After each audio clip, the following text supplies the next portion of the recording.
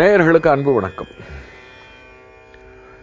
அனுஷத்தின் அனுகிரகம் நிகழ்ச்சியிலே அனந்தலட்சுமி என்கின்ற ஒரு பெண்ணினுடைய பக்தையினுடைய குடும்பத்தில் நிகழ்ந்த பாதுகை தொடர்பான சம்பவங்களை நாம் சிந்தித்துக் கொண்டிருக்கிறோம். பெரியவருடைய பாதுகை என்பது பெரியவரே நம்மோடு உடன் இருப்பதை போன்றது. பெரியவர் பாதுகை என்று இல்லை. நம் குடும்பத்தில் நம்முடைய முன்னோர்கள், நம் மதிப்பிற்குரிய ஒரு தாத்தா,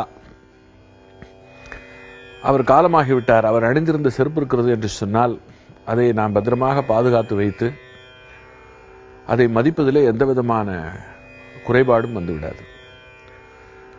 பொதுவாக செருப்பு என்று சொன்னால் அதை மிக தாழ்மையாக கருதுவது, கேவலமாக கருதுவது என்பது சமூக வழக்கம்.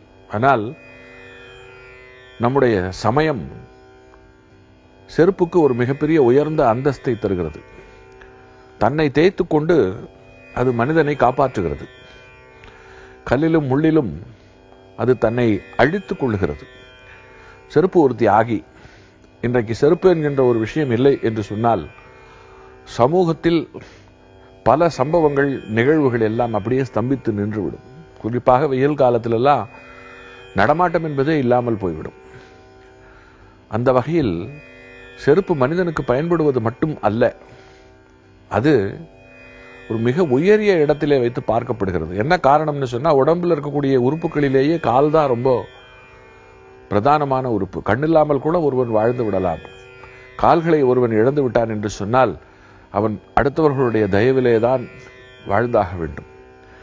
அதிலும் மலஜலம் கழிக்க ரொம்ப கஷ்டப்பட வேண்டியிருக்கும். அந்த சந்தர்ப்பத்தில் மற்றவர்களுடைய உதவி என்பது பாவம், அவர்களையும் கஷ்டப்படுத்தி நாமும் கஷ்டப்படுகின்ற ஒன்று. ஆக கால் என்பது உடல் உறுப்புகளிலே மிக பெரியது. அதனால்தான் காலில் விழுந்து வணங்குகின்ற ஒரு கலாச்சாரம் நம் மதத்தில். வேறு எந்த மதத்திலும் காலில் விழுந்து வணங்குகின்ற ஒரு கலாச்சாரம் கிடையாது. ஏன்னா காலில் விழுந்து ஏன் வணங்க சொன்னார்கள் என்றால், கால் எத்தனை பெரியது என்பதை நாம் சிறு வயதிலேயே உணர வேண்டும் அப்படிங்கிறதுக்காகத்தான். ஒரு மிக கொடிய மனிதன் கூட அவன் காலில் ஒருவன் விழுந்து கதறும் பொழுது மனம் இழகி மன்னித்து விடுகிறான். காலுக்கு இப்படி பலவிதமான சக்தி இருக்கிறது. ஆகையினாலதான் காலுக்கு அணிகின்ற அந்த பாதுகைகள் பெரியதாக கருதப்பட்டது. ராமாயணத்தில் ராமனுடைய பாதுகைகளை அரியாசனத்தில் வைத்து பரதன் அவன் ஆட்சி செய்தான். அதாவது பாதரட்சைகள் என்று சொல்லப்படுகிற செருப்பு ஒரு நாட்டையே ஆட்சியும் செய்திருக்கிறது.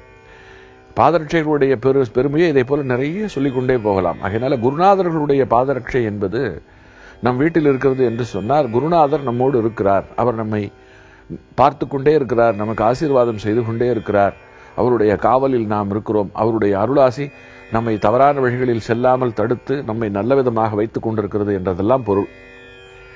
அதனால அதுலேயும் மகா பெரியவருடைய பாதரட்சை கிடைப்பதற்கு ரொம்ப கொடுத்து வைத்திருக்கணும். அந்த காலத்தில் நிறைய பேர் தவம் இருந்து ஏங்கி இருக்கிறார்கள், எங்களுக்கு அது கிடைக்காதா என்று ஏங்கி இருக்கிறார்கள். ஆனால் எல்லோருக்கும் கிடைக்கணும்னு சொன்னால் அதை அள்ளி அள்ளி கொடுப்பதற்கு அவல் பொறி அல்ல.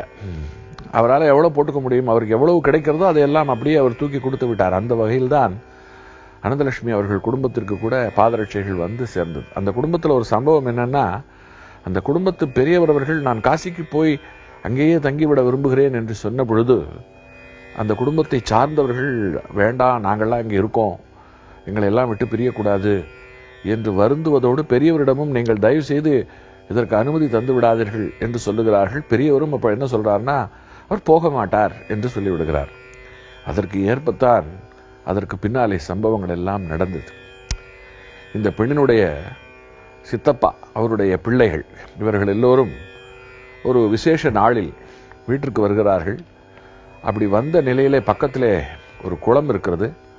அந்த குளத்திலே குளிப்பதற்காக இந்த பிள்ளைகள் எல்லோரும் செல்லும் பொழுது அதில் அனந்தலட்சுமியினுடைய சித்தப்பா பிள்ளை மட்டும் தவறி அந்த குளத்திலே சேற்றிலே சிக்கி கொண்டு துரதிருஷ்டவசமாக உயிர் விடக்கூடிய ஒரு சூழ்நிலை ஏற்பட்டு விடுகிறது. அந்த நேரத்திலே இந்த பெரியவர் வீட்டிலே பெரிய அளவிலே ஸ்ரீசக்கரம் எல்லாம் வைத்து பூஜை செய்து கொண்டிருக்கிறார். இந்த பூஜையெல்லாம் முடித்துவிட்டு காசிக்கு செல்ல வேண்டும் என்பது இவருடைய ஆசை. ஆனால் இங்கே விபரீதமாக இப்படி ஒரு சம்பவம் நடந்துவிட்டது. உடனே தகவல் வந்து இவரிடம் சொல்லுகிறார்கள், இதை போல் நம் வீட்டு பிள்ளை தவறிவிட்டான் என்று சொன்னவுடன் முதல்ல அவர் நம்பல. அதுக்கப்புறம் வந்து பார்த்து விட்டு அப்படியே பித்து பிடித்தது போல் ஆனார். அந்த துக்கம் காரணமாக வேறு எந்த விதமான நல்ல விஷயங்களையும் செய்யக்கூடாது. அந்த மரணம் அவரை காசிக்கு செல்லாதபடி தடுத்து நிறுத்திவிட்டது. அவர் என்ன நினைத்து கொண்டிருக்கிறார்னா, கடமையெல்லாம் முடிஞ்சு போச்சு, நம்ம கணக்கில் இனிமே எந்த கர்மாவும் பாக்கி இல்லை, கங்கைக்கு போனால் நீராடினால் அவ்வளோதான், நம்ம திரும்பவும் பிறவாத அந்த வரத்தை அடைந்து விடலாம் என்று நினைத்து கொண்டிருந்தார். ஆனால் அப்படி அல்ல.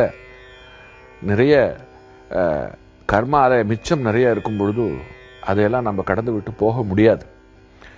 அதை உணர்த்துவது போல இந்த சம்பவம் நடந்து முடிகிறது.